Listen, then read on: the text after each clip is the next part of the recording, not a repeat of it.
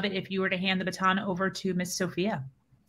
Alrighty, it's all yours, Sophia. Thank you. Hello, everyone. I'm so excited to be here this morning. My name is Sophia Giraldo, and I am your true beauty coach. I work a lot with women belly to belly in the beauty space, helping you get glammed, helping your skincare game get right for over 15 years. And so I'm that person that you go to where you're like, oh my gosh, I have something to go to. And now I don't know. I don't know what to do. Call me, right? So what happened was I was in that space. I've been in that space for over 15 years, but people didn't know that as I was helping them to become more confident in how they showed up in this world, that I was going home to a marriage filled with abuse and betrayal trauma, and that my confidence was really, really low. People didn't know that. And so what happened was I wound up getting married to someone that had a sex addiction, and I didn't know what to do. And so in that moment, it really had, like I said, my confidence low, my self-worth wasn't where it was. But I decided that I wanted to step into a personal recovery journey. And on that personal recovery journey, I met a therapist, and she said to me, Sophia, you're going to have to learn how to live for an audience of one. And those words she said to me, it really shifted everything. And out of that experience, now I help women find healing and community. I help them rediscover their beauty and become confident in who they are because of whose they are. And so I'm really excited about what I get to do. And I have a question for you ladies today. We were just talking about some mindset stuff, and my question just happens to be around mindset. So I'm going through this book study with accountability group of other entrepreneurial women. And we're reading this book called Go Big Now by Julia Pimsleur.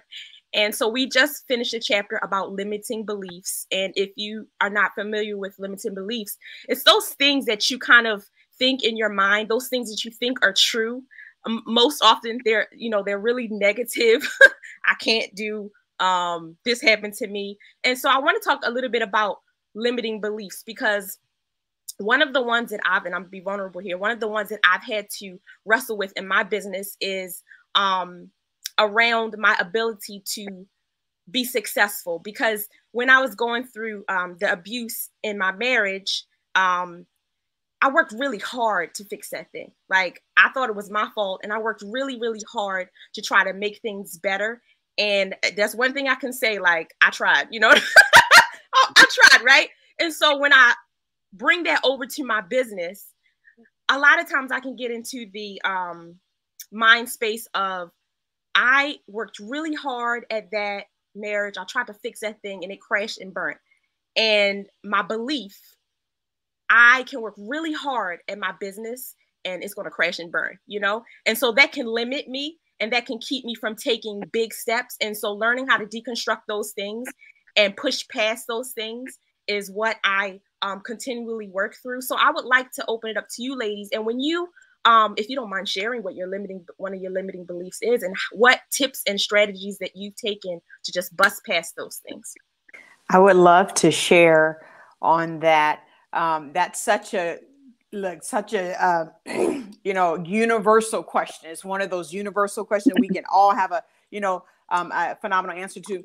But one of the things that I struggle with was that I'm not enough. And I was, I intentionally was like, I don't want to own a business. There's no way I don't want to own a business. But I got in a space where the corporation that I was working for loved me for me. And so when it was time for presentations on behalf of the company, they would come to me. When it was time to woo the crowd, they would come to me. And then I got to a point and said, wait a minute, if they love me for me, I should start loving me for me. I was trying to be her, and I was trying to be him, and I was trying to be everybody else, but the company loved me for me. And so when I start accepting me for me and understanding that I am enough right now on my way to becoming, then I was like, okay. I got this all day. I got me all day. I'm the best version of me, and nobody else can be me but me. Yep. Love it. I love it. I love it. Thank you so much. Who else? Anybody else want to jump in? Go ahead, Michelle. I always call it head trash. So growing up, you get all this head trash, all the things that happen to you.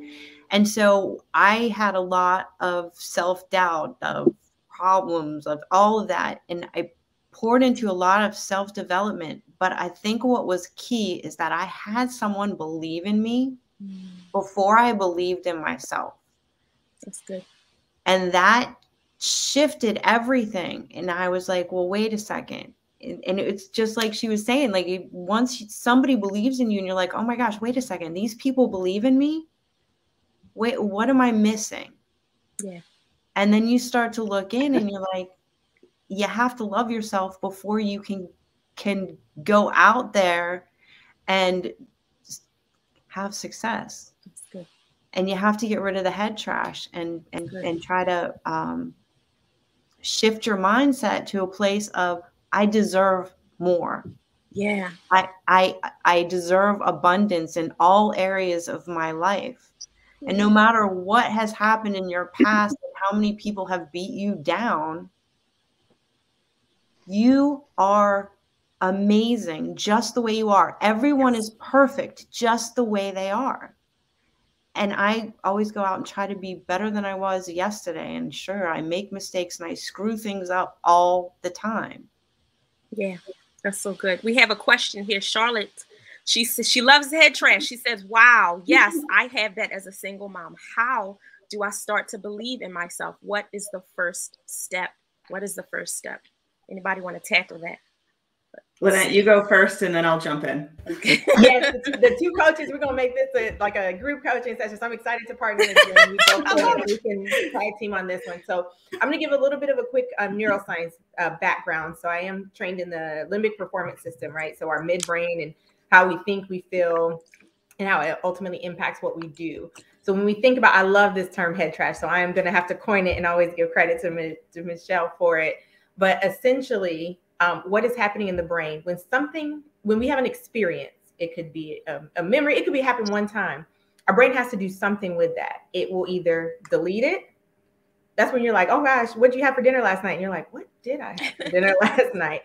It's going to notice it. It's going to try to map it to, is this a previous experience, right? And this is where if you start to have the same thoughts over and over again, you're now building that head trash, right? I've noticed that. I've felt that before about myself. I can't get to things on time. It makes me feel bad. So it's going to delete it. It's going to notice it, and it can even distort it at times, right? So now I have to really be down on myself, or maybe I get really excited about something because I want to give myself a whoop whoop. So it's really at a baseline level. That's how you're going to start to build those beliefs in your brain. That doesn't mean that they're truths. It means what has happened with an experience that I have had. This is why we live in a world of various different beliefs, and others have them. But another cool thing about our beliefs is that they actually inform our values. So when we start to look at our own personal self-worth, our own values, right? So if you're like, okay, I really believe I get connection, I really enjoy the work that I do, you usually feel that, you do more of that work. But if your belief is, hey, I'm struggling as a mom, I can't, do the Pinterest level type things, or I forgot certain things, I don't seem organized with it.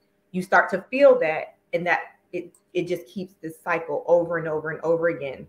So starting with that is whether it's getting yourself surrounded by a lot of the resources to help you on the beliefs level. It could be that you might need to work with a therapist or something, that there may be something even back that have triggered a memory that goes, where did that belief even begin? Mm-hmm. How did that start? We've gone through educational systems. We've gone through different jobs. We've gone through relationships. It could be marriages, different things that we didn't even realize our brain went through. Either we deleted it, we noticed it, or we distorted that experience. And it has now been stored within me. If it's still there and it's something that keeps coming up, it could be just an understanding of your core values even more, and quickly doing exercises of like, what is it that I really love to do? What is it that I like to read? What is it that I like to experience? What is it that really annoys the heck out of me? Well, what's the opposite of that? Because I want more of that. And what do those things give you through the process of experiencing them, right? You'll start to uncover more or less your values on a tangible level, and getting those words, and then connecting them and saying, well, gosh, how do I rewire my actual brain science to come back? If I believe this, or I really enjoy, I want joy in my life. Joy is very important to me. But to do that, I've got to go deeper level, and I've got to go what feeds my joy. And I've got to create new memories that create those beliefs. So that's just kind of a way for, you know, Charlotte, as she wants to think about starting to believe in herself, the things that you're experiencing, what is your life like, your world, that are going to create those memories, fire off those neurons, and really build the life for you that you want. So it is a, you know, and it starts with little steps. It could just be how you invest in your you time, your time to reflect, your time to journal, your time to see yourself in just what you're feeling, what you're thinking, and how it impacts what you do, because they're so interconnected. I love So that. pass it to Jen. I love what Lynette's saying, because then that next thing that happens is when you've done that, you create new I am statements. And an I am statement is a matter of fact truth. And it creates that belief system that the universe has no other option but to create it to come to pass. And so it's when we say I am fat, then I am fat. Like, I will always look at myself if I continue to say that, and it will, my body and everything around me will do everything in its power to make that statement true. And so when you attack those that value system and really get down to what is it that I believe? Why do I believe this way? Is it a true thing, or do I need to delete it? Did I distort it? Then those create your true I am statements, and you can start changing them. I am beautiful. I am worthy. I am valuable. I am smart. And you become what you say, right? And so that just, and I can say this because Lynette and I have done these things. You know, we've all, I think of many of us on this panel have done a lot of this work. I'm right there with you, Sophia, as I was in a horrific relationship. I was taken by a serial abuser, and for 6 years he had me, and I lost everything that I ever had, every value, every dime, every sense of worth. I was the lowest of the low, and I felt that for the rest of my life, everybody would view me that way, that I was not only head trash, but I was trash. And so when you're in that space, it's hard. And especially if you're the one doing it to yourself, if you're the one abusing yourself, that's really, really hard to get over. And so all of these things that as women we're saying because as women, we struggle with this a lot. And we don't have to have gone through it. We just struggle with this bad mental picture of ourselves, and it's way worse than what other people view us. So anyways, thanks. Jen, what do you want to say? So y'all hit it. I want to go like real simple here. Like, what's the first step? Challenge the belief that you're having. Yeah. Just challenge it, because all the science that Lynette just shared is incredibly true. I was actually going to dive into the same thing about, which actually, Sophia, with your original question with limiting beliefs, about how there's layers of limiting beliefs. Like, limiting belief is actually the weakest one. Interpretations, assumptions that we make about ourselves and our inner critic. That's when it, like, the limiting belief that I'm not enough is actually the inner critic, which goes back to something that happened probably between ages of 7 and 10, which is, Lynette, what you were saying, like when we start to distort the truth. But the real basic step of like how to start limiting the head trash, right? Silencing the head trash is when we start to think those negative thoughts, just ask like, whoa, why am I thinking this? And what else could be true? What else could be true? The same thing, you mentioned, Charlotte, that you were a mom. Like, the same conversations that you have with your kid. Like, if your kid comes home from school and he's like, you know, so-and-so doesn't like me, I'm a terrible person. Well, no, you're not, sweetie. Why do you think that? What else could be true? So it's having those same compassionate conversations with yourself is the #1 way to stop with the head trash. Yeah, that's so good. That's so good. Thanks so much, Jen. Michelle. Sabrina, do we have time, or we switch? Go ahead. Yeah, go ahead. Well, and you know, every day is a struggle. So take those baby steps, because, you know, you can start getting back into your head no matter what. Like, I got into my head this morning because I totally screwed up when I got on here, and I did it all wrong, and I didn't mean to do it wrong, but I did. And it just threw me off the entire time because I was beating myself up the whole time saying, oh my gosh, I did it wrong. I didn't mean to do that. I had my questions laid out, but the shift this morning changed everything. Sorry. But I want people to know that every day you make mistakes, things happen. So you have to be able to shift out of that. Okay, I made a mistake. I did it wrong. I'll do it better next time. Yeah.